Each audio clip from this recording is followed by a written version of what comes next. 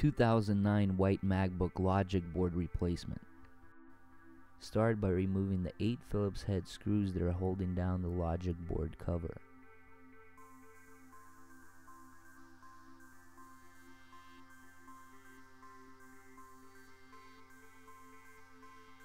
After removing the 8 screws, you can now lift up the logic board cover and move it out of the way.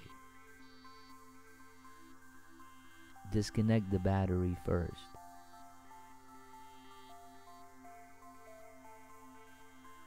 Begin by removing the 4 Phillips head screws that are securing the vent.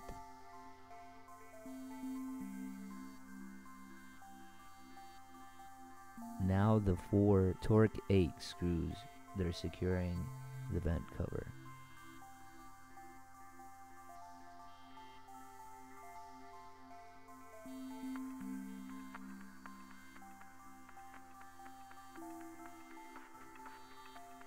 Fan removal. Start off by disconnecting the Wi-Fi cable. Now unscrew the 3 Phillips head screws that are holding down the fan, but leave them in place. Lift up the fan and gently disconnect it from the logic board. Logic board removal. There are 12 connections to the logic board.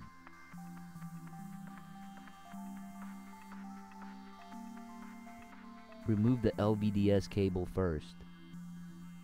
Next, the microphone and the left speaker cables. The right speaker cable, the DVD drive, the right speaker and the sleep indicator. Next, the trackpad. Now, the keyboard connection. Make sure to lift up the keyboard lever and then pry out the cable. The logic board is being held in by 6 T6 screws.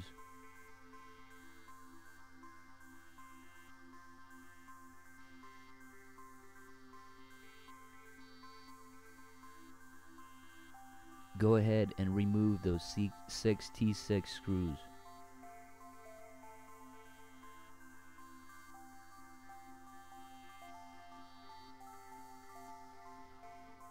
Push the cables out of the way. Now you can pry the logic board up at an angle.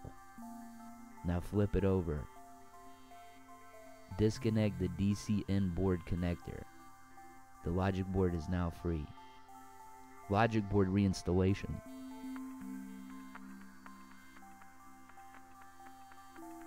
Place the logic board upside down and connect the DC in board.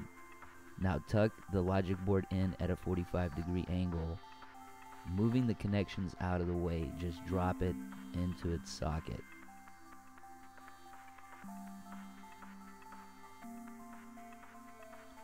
Pry out any of the cables that were blocked in during the process, such as the trackpad or speaker and indicator cables.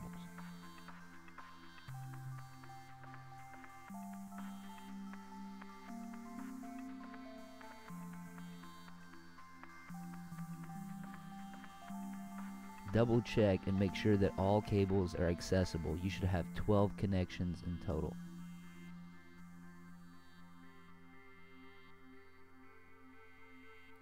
Go ahead and reinstall the 6 T6 screws and secure the board back into the MacBook.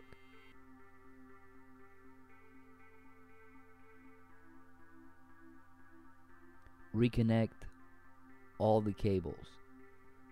The speaker cable, the DVD drive, the LED indicator, and the speaker, the trackpad.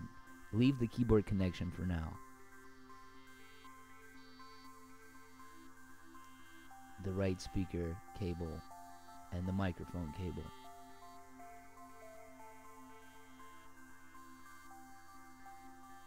The hard drive cable and the LVDS cable.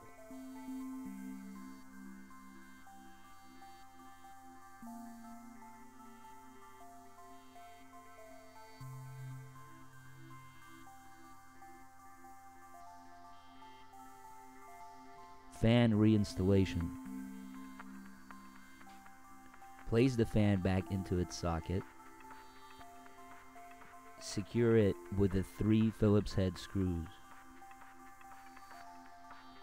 Reconnect the fan to the logic board. Reconnect the Wi-Fi cable. We have to remove the battery to reconnect the keyboard. Battery removal.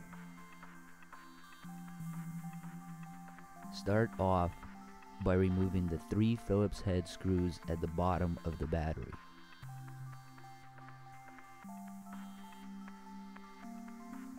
Now you can remove the 3 tri-wing screws at the top of the battery. The one on the far left is hidden behind a piece of tape. Pull up on the battery and remove it out of the way. Now that the battery has been removed, we have access and we can reconnect the keyboard. This is a difficult task and might take some practice. Make sure that the eyelash is lifted up before you attempt tucking in the keyboard.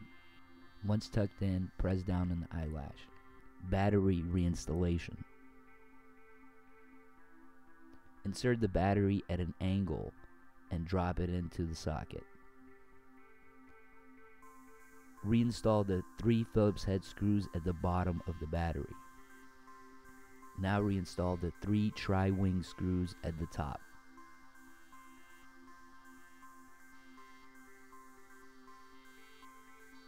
Reconnect the battery. You can now place the logic board cover back on. Secure it with 8 Phillips head screws.